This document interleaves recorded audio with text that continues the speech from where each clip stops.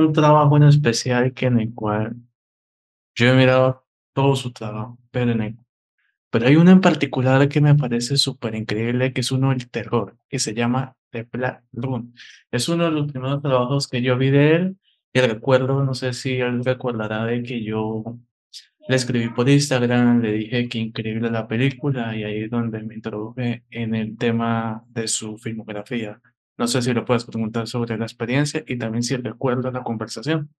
Lucas, Jhon has watched mostly your whole filmography, and he also write to you at your Instagram feed about the Black Room, a short film, a very long time.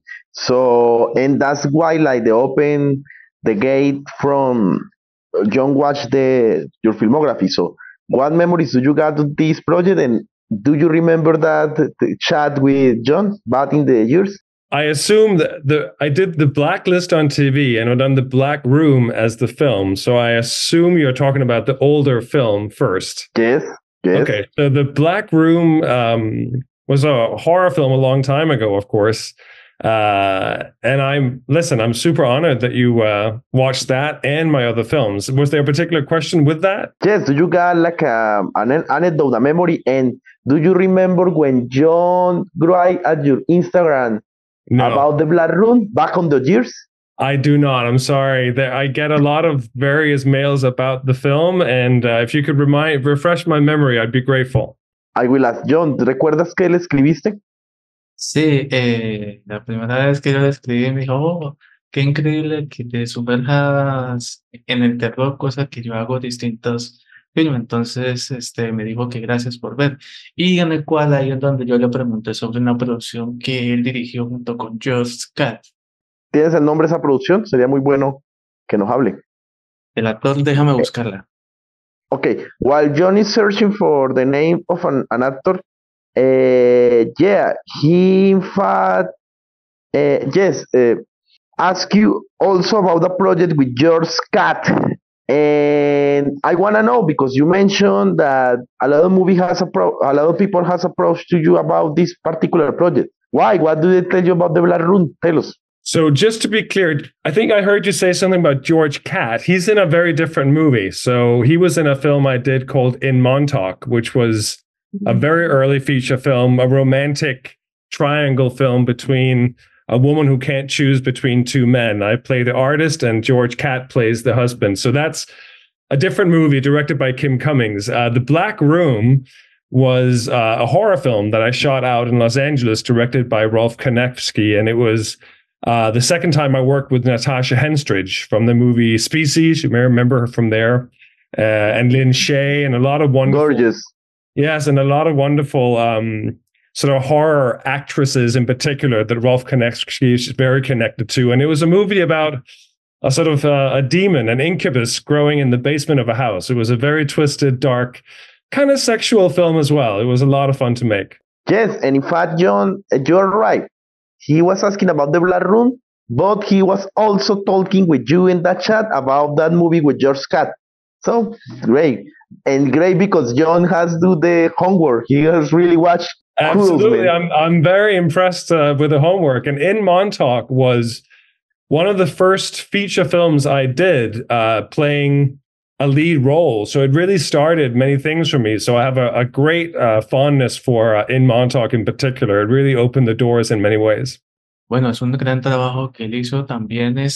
Tus primeros trabajos que yo vi fue un cortometraje, pero eso está en Dailymotion, pero eso fue hace mucho tiempo que lo vi. Eso sí no le pregunté, pero sí lo disfruté, que se llama Man About Town.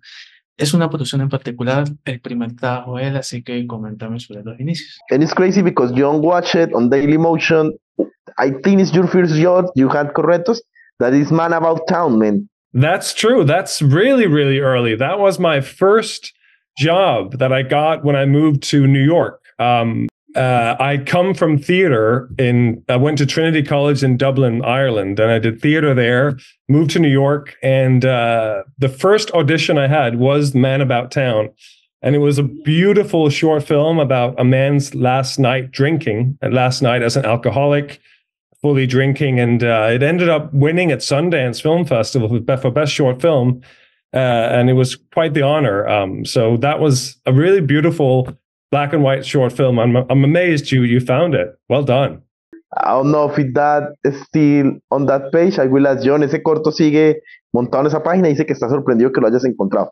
Que ganó en Sundance, por cierto, y fue su primer trabajo después del Sí, teatro. fue una tarea muy dura porque es una producción que muy pocos, bueno, conocen de la carrera de él, pero también hay otra que en el cual ganó premios y me sigue pareciendo pues increíble. Yo hace rato lo he querido pues tener en el canal. Entonces hay una que se llama Star Boy. Es una historia en particular, acción, drama. Entonces, ¿cómo se diga en este tipo de historias? Sí, Postal no sé. Boy. Exacto. Yes, about Borstal Boy. All I hear Yes, is the title of the film. yes, about Borstal Boy. John watched it also. And how do you feel with this? We know John told me that you won awards with that one, and it's a very quirky idea, many genres. So tell us, how do you feel with these crazy ideas of these crazy directors Well, everywhere? Borstal Boy was filmed in Ireland, and it was about a very famous Irish writer called Brendan Behan. So it's based on his true life story. And that film I was grateful for because I got to work with Michael York, he was a sort of childhood sort of star, or I was a fan of him as a child because I watched Cabaret growing up. And so Cabaret was one of my favorite films, still to this day is one of my favorite films. And so growing up in Denmark, where I'm from originally, I watched Cabaret on my little TV there, and then finding myself as an adult suddenly working opposite with him and talking with him on set showed me that really anything is possible. I think John feels the same way talking to you right now. And also, it's an honor being the translator, by the way. Yo creo que doing a great job. I will tell that. Thank you, and will tell that to John. John, creo que tú te sientes ahora con Lucas como él se sintió cuando hizo ese corto, porque él nunca pensó trabajar con Michael Jhon. Y yo creo que tú nunca pensaste entrevistar a Lucas, ¿no? Yo tampoco, no, jamás me imaginaba eso. En el cual es buenísimo que le enfatizara. Hay un cortometraje, me parece bellísimo. Es una historia muy buena, pues obviamente el director no sé por qué no ha hecho mucho más, pero se llama Nini. Entonces, coméntame, eso es increíble. Yes, about the short film Nini, John said that it's beautiful. He said that he's amazed that the director hasn't do a lot of shots of other movies. But tell us about Nini. Well, I mean, Nini is a short film. As an actor, you do many projects. Some of them make it out there on TV or to cinemas, and some of them don't. And of course, short films are tricky because they don't really get to cinemas. So you can see them in film festivals, and then sometimes the director may upload it to YouTube or a particular website where it's possible to watch the short film. And Nini was just one of those. I think not a lot of people watched it, unfortunately, but it was a lovely project. But John watched it, and no, I defend that because I work on movie festivals, and we got a special place for short films. I agree. I love short films. For me, short films is a very special genre because it's not about the money. So there's no compromises to be made. This is your chance as a writer and filmmaker to make your vision be completely true. Once you start making full-length films, you probably have to make some compromises to the producers in terms of costs and expenses, and that can harm the story. So short films are truly visionary, I think. Eso sí, voy a serle sincero sobre una producción en la cual él dirigió. Vea cómo son las cosas. En el 2014, bueno, yo estaba un poquito mucho más joven, estaba en la etapa de colegio. Yo recuerdo que es la primera vez que yo me introduje en el cine y hay un festival que yo me introduje en el Nueva York Vision Fest que él puso Into the Dark. Eso es algo increíble que me dejó perplejo. Yo lo que te pregunto al final, no sé, nunca lo comprendí, no sé si eso era real o no. Por favor, si me puedes resolver esa duda, sería muy feliz. Okay, John was telling me that back in those years, when he was younger, he watched in one of the first festivals in the New York Vision, Into the Dark, and he wanna ask you, he don't understand the ending, so can you explain it, please? Wow. Well, so Into the Dark is a special love child of mine. It was the first real short film that I wrote, I acted in, and I directed. And it's still one of my favorite projects of all time. And Into the Dark, it's out there on various best of sci-fi films that did very well in film festivals. It might be on Vimeo for those of you who want to see it. I'm not sure where you found it, but it's out there. And it's the ending. It's basically about two guys going from moon to Earth, and the revelation at the end. So now I'm spoiling the ending of the films for people, but the revelation is that these two people are prisoners, that the moon is a prison. And the way they execute prisoners is putting them in a capsule, sending them back to Earth so that they die in the atmosphere, they burn up in the atmosphere. And this is a death penalty. So that's the ending. That's what you find out at the end, that the whole time they've been talking, they've been going towards their death. Wow. And don't worry, he watched it on a movie festival. I think it's an online movie festival and made in New York. So he watched it in the proper way. Yeah, he's at Vision Fest. Yeah, that was a great film festival. Yeah. And I'm just actually now I'm developing the feature for that film. I just finished the screenplay for the feature version of Into the Dark. So we're going to make that hopefully this year. Wow. And that reminds me of a book that I read about some actors that came to the channel. The husband and wife, Warman.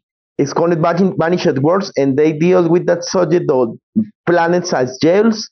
But wow, this one, cannot wait for the feature film. I will tell that I wasn't translated, but I need to translate that part. Jhon needs to please, yes, because Jhon needs to know the real ending. Absolutely. Jhon, el final es fuerte. Dice que es spoiler, pero bueno. ¿Se recuerdas muy bien que ellos estaban en la luna, no? Sí. Y que pues el final es que ellos son prisioneros en la luna y que cuando son enviados cuando ellos están hablando, es la conversación que tienen su pena de muerte, porque la pena de muerte es ser enviados de la luna a la tierra y ellos mueren en el camino.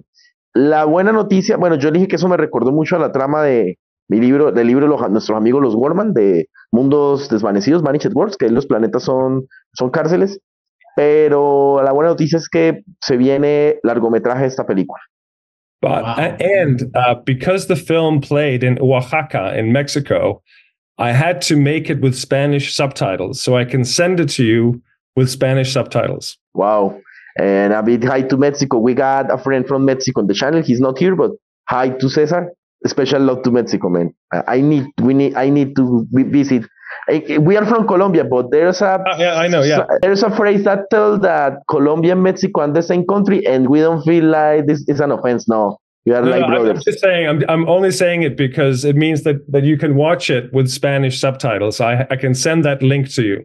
Thank you, Jhon, que nos va a enviar el link con subtítulo en español porque él lo hizo en Oaxaca, México. Ahí le mandamos un saludo a César, por cierto. Excelente.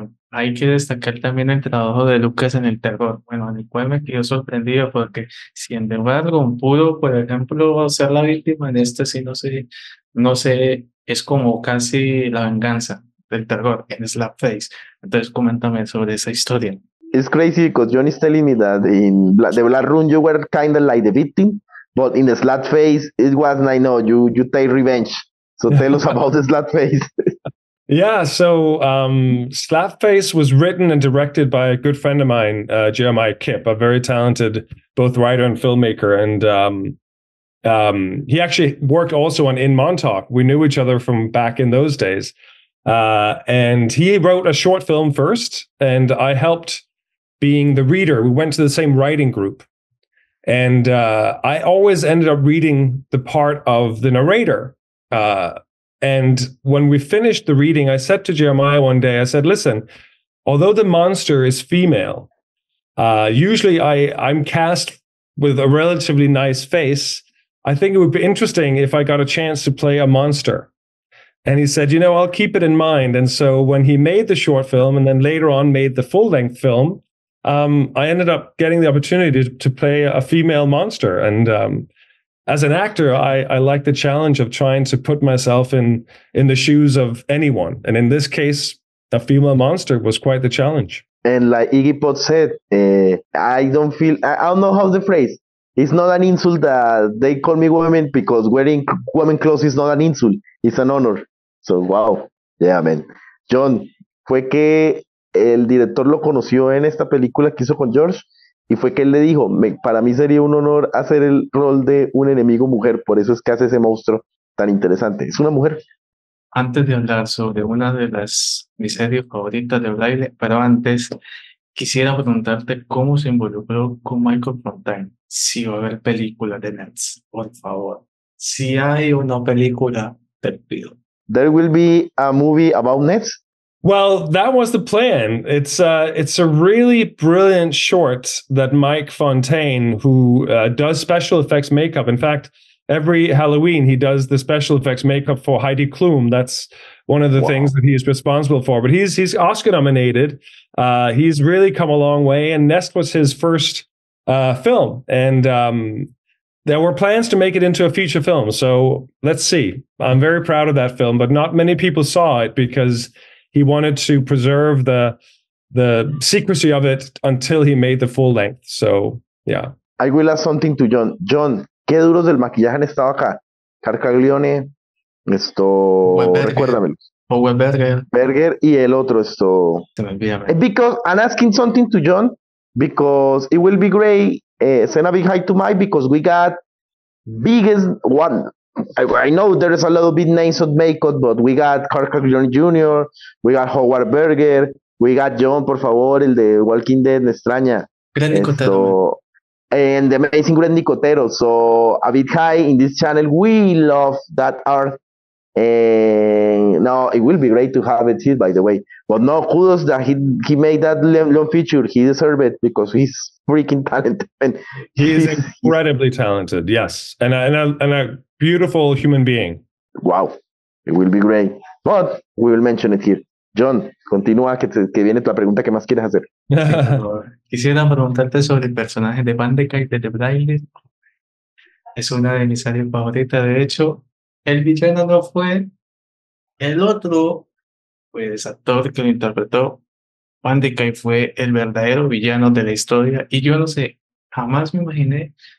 Yo no vi el personaje, pero sí me dejó perplejo que en las 13 apariciones que estuvo fue el detonante de la final de la 8ª temporada, que la verdad jamás me sorprendí. ¿Cómo es de pronto desarrollar ese personaje de VanDyke? Okay, yes, about the VanDyke in the Blacklist, one of the favorite series from John.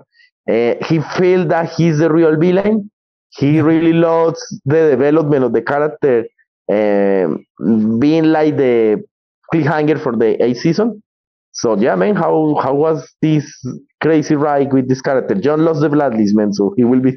In fact, people at least have been here. Well, the Blacklist is, it's a huge show, and I was on the show in season 4 as a different role, as a different character that James Spader kills, and then when they called me in season 8 about Elias VanDyke, I was thinking to myself, I was already on that show and they already killed me. I wonder if they know. So I was a little nervous about doing the audition. And I did the audition and I said, listen, I'll tell them if it becomes a problem. I'll tell them that I was already on. But then when they called me and offered me the part, they said, we know you were on in season 4. It's okay.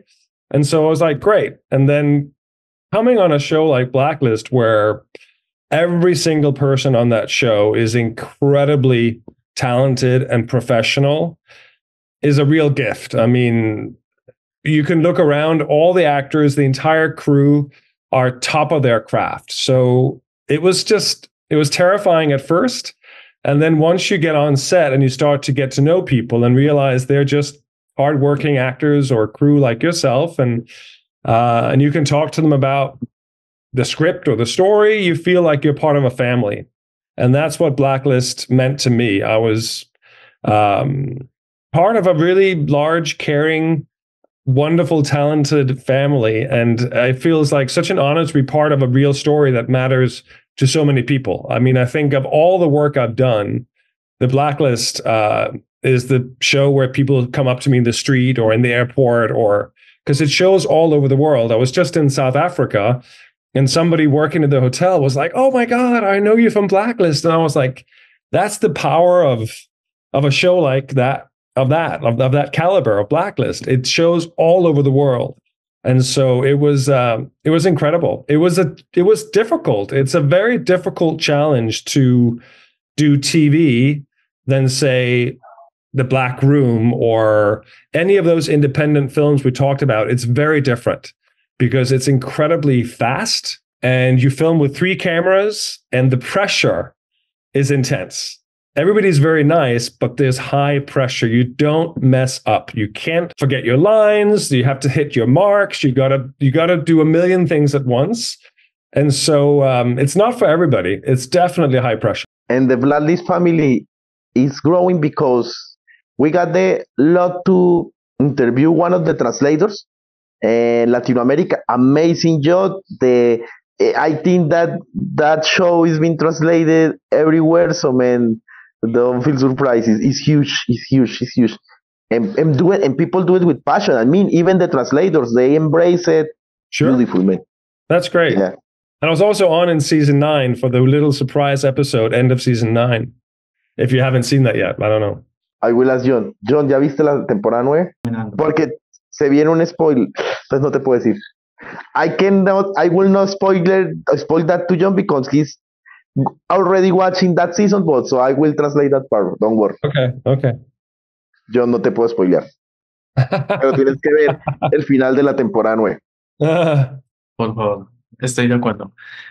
Ahora, antes de poder dar la última pregunta, yo, pues, hay una en particular, esta serie un cortometraje que se llama Yumi. Entonces, quisiera preguntarte sobre tu participación en ese cortometraje. Before we end, tell us about your participation in the short film Dummy. Sorry. Okay, no, Dummy, yeah. So Dummy is the first film I directed that I did not write. I'm primarily an actor, but I have written a lot, and I just had my first feature film filmed called House of Abraham. So look out for that. It's coming out this year. That I wrote, and I play opposite Natasha Henstridge from The Black Room as well. And so Dummy was one of those scripts that came to me where the writer didn't want to direct it, and they asked if I would be willing to do it. And I had already worked with a team up in Seattle where we shot it, and that's how they found me. And I said, listen, I have a lot of experience as an actor and as a writer, but as a filmmaker, as a director, I need as much experience as I can get. So I said yes to the challenge, and I worked with the writer. The script was not quite where it needed to be, and I said if the writer is willing to work with me and try to get it to a place where I understand it, then I can direct it. And so that's what happened. The writer was great. The team up in Seattle, led by Ben Andrews, was amazing, and our lead actor Umberto Lenzi was incredible. And so that film is now going around the festival circuit. In fact, I'm going down to Orlando in Florida, to Sanford, for Love Your Shorts Film Festival to screen it in February. Wow, and hopefully it arrives to the Círculo Festival Cine Latino America. Yes, we will definitely submit it, yes. Okay. If I want to ask you, what is the genre of that short film of that project? Because I work in a festival about sci-fi and horror, terror, but anything in between. So maybe I can be seen. Is what's on? This is my genre. So Into the Dark, the first one I did was sci-fi. The next one was horror, called The Son, the Father, which we didn't talk about, but I wrote and directed that. And then Dummy is definitely in the horror genre. And my feature film, House of Abraham, is psychological horror. Uf. Crossing fingers. John, solo te diré que se viene su largometraje aparte de este, y está en el horror. Esperemos que lo veamos en algún festival acá. Antes de decir mi última pregunta y una dedicatoria, le pregunto, ¿crees que la serie Sin Límites, Limitless, merece tener una segunda temporada? Well, before we wrap up, do you think that Limitless deserves a second season? For sure. I think it's a great show. I think the cast is wonderful, and I think it had so much potential for where it could go. But unfortunately, I think that ship has sailed, as they say. I don't think it's going to happen. It's sad. Many great series ended in a first season, man. So I know it. That's absolutely true. John, creo que no necesito traducir. Sí. Por último, ¿cómo define su trabajo en una palabra? Okay. How do you define your word in one word? Intense. And I don't need to translate. Yo creo que no necesito traducir. Bueno, este es un espacio en el cual antes de la foto, una dedicatoria para Lucas, así que bueno. I hope my English is the best one because Jhon has grown like a dedicatory is 3 paragraphs, so I hope I can do my best. Your ability to immerse yourself in every role with authenticity and depth has left an indelible mark on the entertainment industry. From the most emotional scenes to the most fearless, you have demonstrated an acting prowess that transcends expectations, giving us performances that touch hearts and stir the imagination. Throughout your career, you have not only been an accomplished performer, but also a passionate storyteller who resonates with audience. Your contribution to the world of film and television has enriched our cultural universe, inspiring generations with your art. At this moment, we want to express our deep appreciation for your dedication to your craft and for enriching, I hope it's pronounced that way, our lives with your presence on screen. May your acting path continue to be illuminated by the success, creativity, and recognition you deserve. Wow. Thank you so much. I'm thrilled that you reached out. I'm thrilled that we could do this. And what an honor to be questioned by someone who's watched all of my work. I really appreciate it. And anytime for more questions, feel free to reach out. I'm thrilled to be part of your show. Oh, Andres is frozen, man, for a moment. Oh, he's frozen. So it's just you and I now. Yes. Yo hablo solamente un poco español. Comprende más que hablo, pero mis padres viven en España por años. So, comprendo. Andrés, volviste. ¿Me oyen? No te preocupen. Creo que los oía, pero no, la imagen no estaba. No, te quiero decir, bueno, después de que edites, Jhon, que Lucas, I was telling you that it's an honor to be a translator, and I will let that know to Jhon the beautiful words you tell. No, dijo Jhon que muy hermoso lo que dijiste y que a la orden para cualquier pregunta y lo que sea, que se siente orgulloso de que hayas visto todo tu trabajo. Todo su trabajo. Lucas. Thank you so much. Oh. Muchas gracias.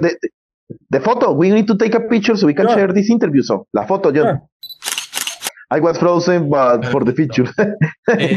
Oh no. We can do it again, yeah. No. We got it? Jhon. Okay. Yes, it's good. Este es tu espacio para que digas tus redes sociales, un saludo para Colombia, invita a la gente a seguir tu trabajo. Lucas, the camera is yours, so you can say to your social media so people can follow you, say hi to people from Colombia, invite people to watch your movie, the Blacklist, go ahead. Please follow me on Instagram, Lukas Hassel. I'm sure my name will pop up somewhere, Lukas Hassel at Instagram. Follow this feature film of mine called House of Abraham. It's coming out. It's going to be exciting. I'm very proud of it. And in general, just, always reach out on Instagram. If you like my films, if you have something to ask me, I usually respond. That's how this interview came to be. And this is how you make fantastic friends all over the world, and definitely in Colombia here. So I hope to visit your country sometime in the future. It will be an honor. Jhon, que ojalá venga a Colombia. Por favor, y que gracias, y hombre, gracias por hacerme cumplir un sueño desde la adolescencia que quería conocerte. Jhon is telling it was a dream from his adolescent years when he has watched everything. So kudos. Wonderful. God bless you, man. Have a good man. Yeah. So, good night. Thank you so much. Good night. Oh, thank you. Bye-bye. Bye.